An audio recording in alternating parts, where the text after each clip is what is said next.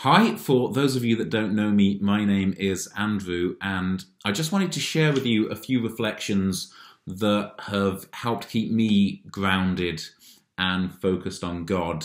I was going to say in the last few weeks, but actually in the last year or so, if I'm honest. So, one of my favourite verses in the whole Bible that I think teaches us something beautiful and fundamental about the character of Jesus is in Matthew chapter 9, and it's verse 36.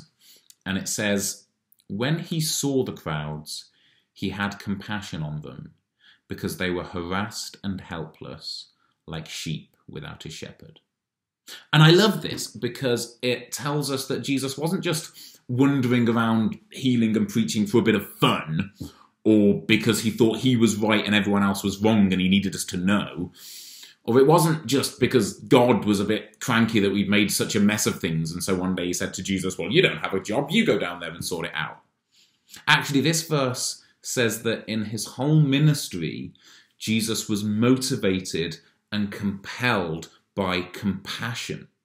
The verse says Jesus saw the crowds, and I want to really encourage you that I think there's some real weight there, that he saw them. He didn't just see them as any passing man might have thought, "Oh, there's a crowd over there," but he noticed them. He paused and took the time to really see them, their hearts and their lives and their experiences. So often when we meet someone who's significant to us, isn't it because it felt like they could actually see us when so many people couldn't? Jesus saw the crowds, and when he did, he saw that for so many of us, life isn't easy. We feel helpless at times. We feel harassed in the melee and the uncertainty of life. Being human can be hard, and Jesus saw that, and so was moved by compassion to act. And the word for compassion here, the original Greek word that I'm going to really embarrass myself now by trying to pronounce, is splashnomai, which I've definitely just said wrong. But it comes from the word for bowels and innards. It's actually where our modern word spleen comes from, because splashnomai is a compassion so deep that it feels as if your very innards are being torn open.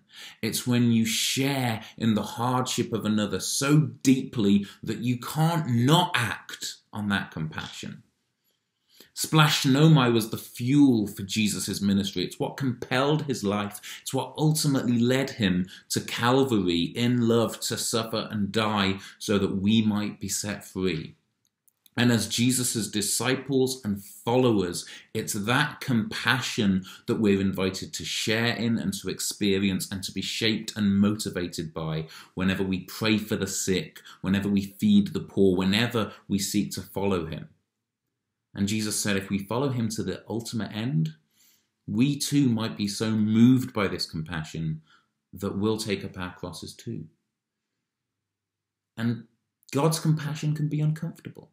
It can be hard sometimes to love someone when they're going through pain or loss or addiction. And compassion can lead us to go to costly places. We see this in John's Gospel when Jesus' friend Mary has lost her brother. And she's so grief-stricken and angry at God and without hope or even faith, it seems. And Jesus comes alongside her in that place and weeps with her. He allows himself to feel that hopelessness and pain so that she need not be alone in that place.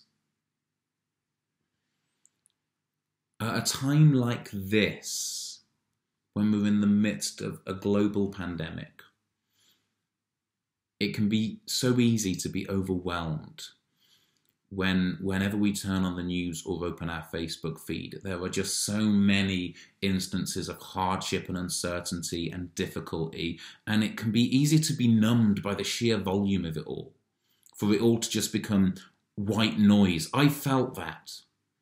But I want to just encourage you today to take time in your week to pause, to see, like Jesus saw, those around you in your communities and your families that are struggling.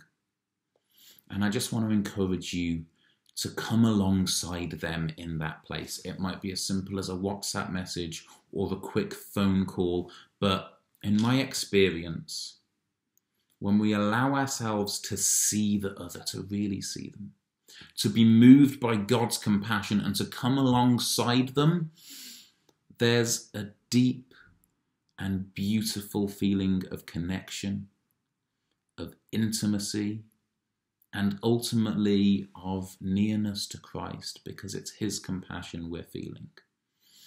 And when we do that, we let go for a moment of our own struggles and fears. And we know something of the joy for which Jesus endured the cross, the joy of God's compassion. And if you're not in a place to do that, if you're feeling a bit like Mary and you just can't see past the pain and the uncertainty of your situation, that's okay. I want to encourage you that God sees you. He sees you and he has compassion. And maybe you could do something even braver and more remarkable. Maybe you could share a bit of that vulnerability with your friends, with your family, with your church, and allow them the gift of coming alongside you and sharing in this with you. Thank you for your time.